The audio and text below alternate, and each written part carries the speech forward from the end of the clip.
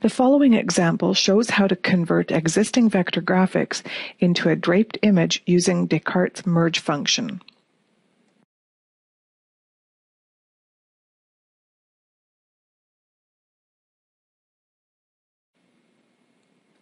The merge function uses the view display, so the fill view attribute is turned on.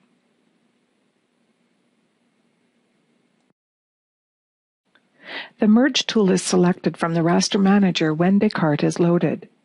This tool supports a variety of area options, including block.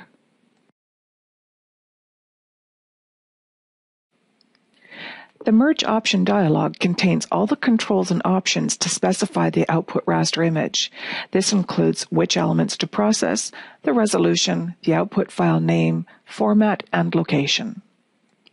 When the processing is complete, the resulting image is attached and can be accessed via the raster manager. To simplify the display, the level containing the vector graphics is first turned off.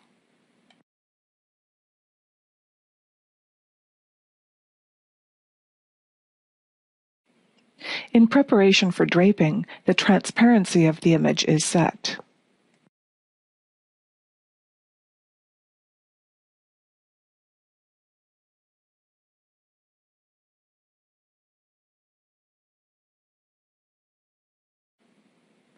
The raster draping dialog is opened.